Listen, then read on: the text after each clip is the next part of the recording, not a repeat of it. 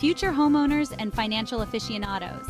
Today I'm diving into a topic that might sound a bit daunting at first, but is super crucial if you're looking to buy a home with less than a 20% down payment, private mortgage insurance, or as it's commonly known, PMI.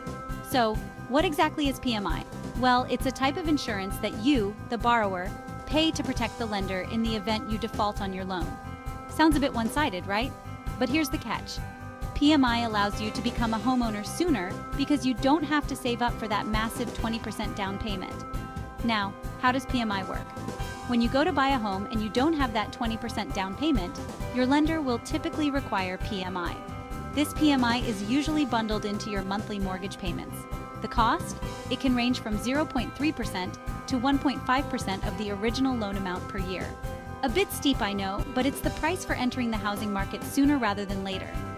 And here's something you might not know. Once you've built enough equity in your home, typically when your loan-to-value ratio reaches 78%, you can request to cancel your PMI. Yes, you heard that right. You can actually get rid of it, reducing your monthly expenses. This is a critical point to keep track of as it can save you a lot of money in the long run.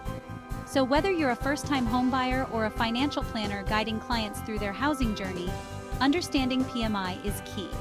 It's not just an extra cost, it's a stepping stone to owning your dream home. Until next time, keep those finances sharp and keep reaching for your dreams.